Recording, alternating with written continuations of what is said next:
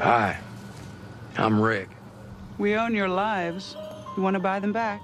The Saviors, they own our lives. Either they kill you or they own you. And if you kill us, you'll be taking something from them, and they will come looking. But there is a way out. Hey guys, Kiwi here. Today I'll be breaking down and reviewing the most recent episode of The Walking Dead, Season 7, Episode 10, New Best Friends. Warning of spoilers for everything in the show up to 7:10, and let's jump right into it. So the episode starts out with the Talking Dead sneak peek from last week, which shows Gavin's group of saviors arriving to meet King Ezekiel for another shipment of supplies. The saviors obviously keep provoking the people of the kingdom, just pushing them and bullying them even though they're already cooperating. So Savior Jared, I believe, who gave Richard a hard time back in 702, taunts him again, demanding to take his gun. The Savior mentions that bad boys don't get guns, which is true considering that Negan took away all the guns from Alexandria as well. The kingdom has always had a better relationship with the Saviors than any other community, but it looks as though that's changing more and more each drop-off. So Richard ends up standing off against Savior Jared, while Ezekiel tries defusing the situation once again. Richard hands over his handgun, but doesn't cut out the smartass remarks, making the situation even worse. Morgan and Benjamin get involved, defending Richard, resulting in Morgan's Aikido stick getting taken as well. Gavin reinstates the fact that if they don't smarten up and start acting properly, that Richard would pay the price, ending up just like Glenn and Abraham. This was just another example showing how the saviors can be complete assholes as they continue to harass the people already serving them. As they get back to the kingdom, Ezekiel compliments and disciplines Benjamin at the same time by mentioning that although he's becoming very skilled with his stick, he shouldn't use it before thinking in the future. Then Ezekiel mentions to Richard that they'll talk later, walking away as he calls over Jerry, who also compliments Ben on his Aikido skills as well. He's sick with this stick, man. Jerry! So Morgan tells Benjamin that he wants to speak with Daryl privately, leaving them alone, and their interactions between each other honestly stay very predictable as Daryl gives Morgan a hard time over not wanting to rise up against the saviors, while Morgan continues to stay stubborn towards his beliefs. Daryl seems to share the same opinions as most of us, telling Morgan that Carol wouldn't stand for this and that she would rise up and march to war quicker than anyone else if she knew the full story of what's happened over the past half season or so. This leads us to the scene of Richard asking Daryl for help, along with giving him a brand new crossbow. I've said this before, but I'll say it again. It looks so satisfying to have a damn crossbow in Daryl's hands again, as he feels more and more like his original self, honestly each scene I've seen him in since his escape at the sanctuary. Richard brings Daryl to his weapons trailer that we saw him have a fit in during 702, loading up with even more supplies, including Molotov cocktails. Then Daryl and Richard wait behind that huge trailer on the road as Richard fully explains his plans. He explains that this road is very popular for the saviors to use, and that they're waiting to ambush whatever group of them they see first. They completely wipe out one group of the saviors and leave them to be found. Richard set up a trail for them to follow, first leading to the weapons closet and then to Carol's cabin. Richard fails to mention her name, but Daryl starts putting two and two together as Richard describes her as having more balls than the both of them, along with a few other things that would lead him to believe that it is Carol. I left a trail from here to the weapons cache I planted, to the cabin of that someone Ezekiel cares about. Who's that? It's just some loner he met. Why don't they live in the kingdom? I don't know. She lives out there, she'll die out there.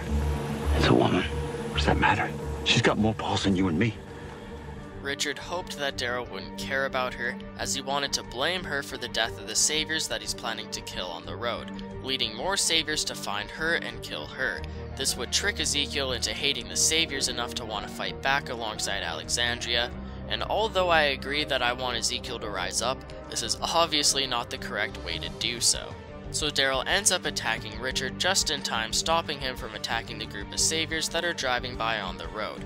This reveals Richard to be the one that Daryl was beating up from the Season 7B trailer, as he gets on top of him and starts feeding him punches. As they get back up, Daryl threatens Richard with his life if anything bad happens to Carol in the future. concluding all of this crap right before walking away.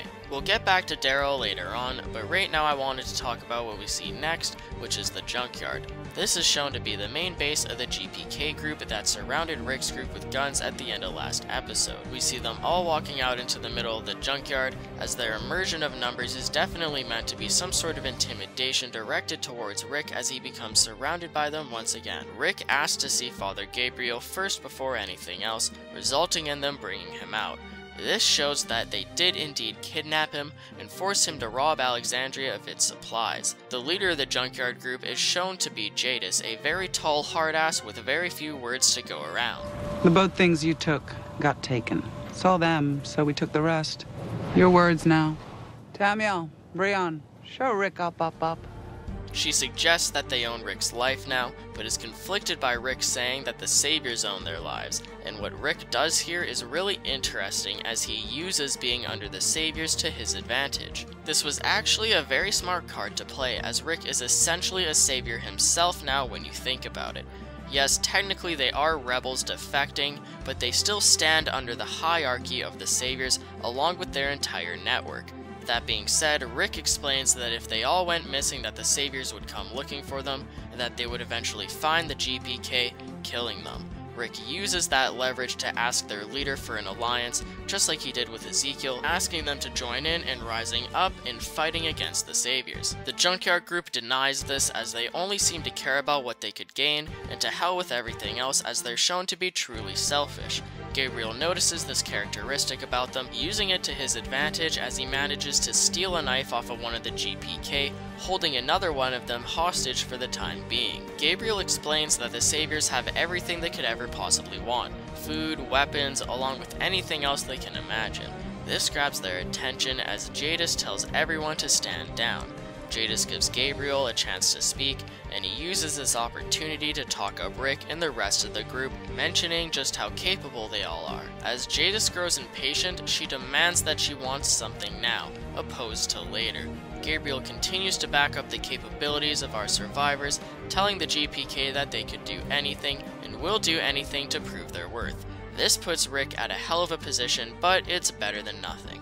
I'd like to consider Michonne grabbing Rick's hand as foreshadowing for an upcoming moment, but we'll get more into it when it comes. As Rick is taken away, everyone else is led to a small sitting area, and this is where Rosita actually drops the title of the episode as she sarcastically mentions that the GPK are their new best friends. Who are these people? New best friends, I guess. Rick is led on top of the junkyard, showing us a view of just how big it truly is. Jadis tells Rick of their motto, that they take and they don't bother. She considers changing this, but she wants to know that Rick is worth getting involved with before she agrees to anything. She pushes Rick down the hill of garbage that they're standing on, throwing him into almost an arena of sorts with a crazy berserk zombie. This is the same zombie that we've been seeing in the previews, and we finally get to see Rick fight it. This thing reminds me of something straight out of Z Nation, and I honestly don't mind the idea, as I always enjoy new original ways to show zombies in The Walking Dead. Michonne spectates through a tube as she watches Rick run away from this thing, finding anything he can use against it. As this spike zombie attacks him, he's actually stabbed through the hand as he puts his hand on its forehead, pushing it away and giving him more time to collect his bearings. This is the moment I was talking about that relates back to Michonne grabbing his hand due to concern. Looks like she had a reason to be worried after all. So Michonne yells at Rick, telling him to use the walls of the arena to his advantage, and Rick does just that, pulling down the trash bags, which actually starts a mini avalanche, knocking down the spike zombie, which gives Rick an advantage. He continues to cause things to fall on that zombie, and then he grabs a sharp object and proceeds to stab the hell out of it, defeating it and decapitating it. Rest in peace, Winslow. Jadis seems impressed by this, dropping down a rope for Rick to get back up with. They discuss terms of their agreement, including how much the GPK will get as a reward. All that we learn before she leaves is that the name of the zombie that Rick fought is called Winslot, and her name is Jadis. Rick tries asking more questions, conversating with her, but she lacks to give any more useful information as her way of speaking is meant to feel distant and intimidating. I'm sure she doesn't actually speak like that, and that she's just putting on some sort of act like King Ezekiel, but either way, Rick leaves the junkyard with Michonne and everyone else, smiling as he tells them the good news of their new alliance. Father Gabriel begins explaining to Rick what exactly happened and how he was kidnapped. Jadis was angry that they scavenged the boat and got away, so she got Tamil, I believe, to follow them back to Alexandria, jumping Gabriel at the pantry and forcing him to drive away with their stuff. It's funny how the person who kidnaps Gabriel is actually the same person who Gabriel holds hostage, bringing it full circle in a way. So Gabriel thanks Rick for coming out and searching for him, along with believing in him and not assuming that he just ran off like the coward that he used to be. When Gabriel asks Rick why he was so confident with the GPK and why he was smiling, he just says that someone taught him that enemies can become friends. This is obviously Gabriel himself, as Rick used to hate him a season and a half ago. So as our survivors are getting ready to leave the junkyard, Rosita starts picking a fight with Tara over the fact that she doesn't want to go back to Alexandria. Rosita wants to go out searching for the guns that they need to get for the GPK, mentioning how she'll scavenge them from anywhere or anyone as long as it helps them gain soldiers. And so Tara is actually faced with an awkward moment with Rick as he jokingly tells her to at least tell him where not to search, making her think of Oceanside. And right before they leave, Rick takes a junkyard cat statue as a gift to Michonne, replacing that rainbow cat that she got with Carl way back in episode 312 clear. This was a clever thing to throw in at the end, and I love how the show ties in little moments like that to previous episodes and seasons. So that pretty much concludes the junkyard storyline for this episode, so let's go ahead and jump on over to Carol. She opens her door to King Ezekiel, accompanied by a few soldiers from the kingdom. Ezekiel gives the excuse that they were just clearing the area for walkers for her, mentioning that she was the one who opened the door. His excuse quickly falls flat as he tells her to wait so Jerry can give her some cobbler, and honestly, this is even getting annoying to me at this point. Take a hint. Carol doesn't want your damn food, dude. How many times does she have to refuse before you take a hint? I'm sure if she became starving, she'd eventually crawl back to the kingdom asking for something to eat. But until that happens, honestly screw off and stop giving her food, and stop using those gifts of food as an excuse to talk to her. And as much as I'd hate to continue ranting, sadly nothing interesting happens between them as she just tells them to leave. I was hoping that she'd invite Ezekiel inside, and that he'd maybe even tell her about Rick and how he came asking them to rise up, but nope, we get absolutely nothing as they just walk away per her request. Go. Ezekiel could have asked Carol of her opinions on the situation involving Alexandria and what she believes is the best course of action to take. It would have been interesting to have Ezekiel bring up Rick and group completely unaware that she used to be a part of their community. I was really interested in how this would make Carol react, especially after this episode, but we'll just have to wait and see how it goes. So although we don't see that, we do see a different conversation involving Carol that I think we've all been waiting to see.